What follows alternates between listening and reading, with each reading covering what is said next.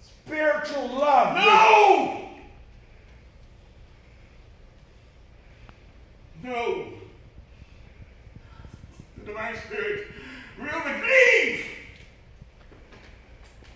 The divine spirit will reveal herself, my creator. Sit down!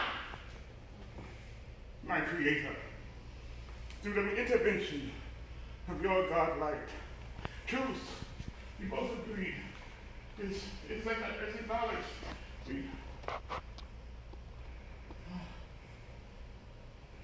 This divine spirit's love for you is it's no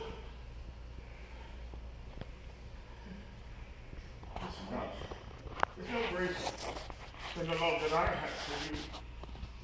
Oh, divine, sacred light. Our spiritual son is restless. The soul of Solomon has revisited and filled his spiritual mind, causing a defiance of becoming a God-man interventionalist.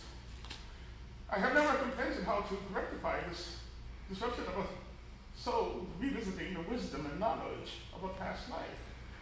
True, we both agree that Solomon should have a chance at eternal life, but at what cost?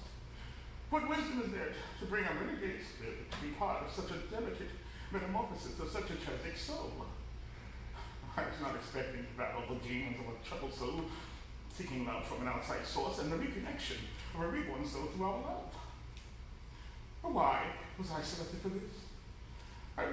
I did not request to be your receptacle for spiritual birth. I was a man named Abraham. I am no Rufus. My service to you is unconditional.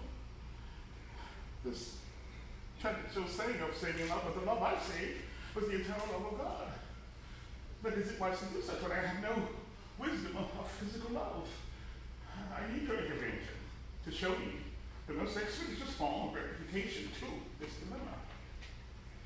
I feel my power weakening to this constant disrespect of my knowledge of this soul's transitional intervention that I have been implementing since my rebirth.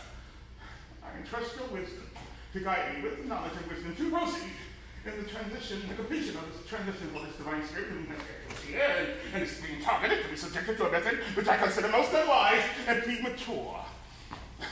A transition into the light is needed before this method of wisdom is implemented.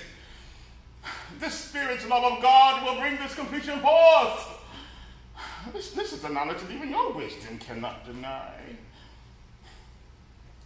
Divine Spirit, your cries have been heard, and it is now time for you to make your transition and return as an angel of God's mercy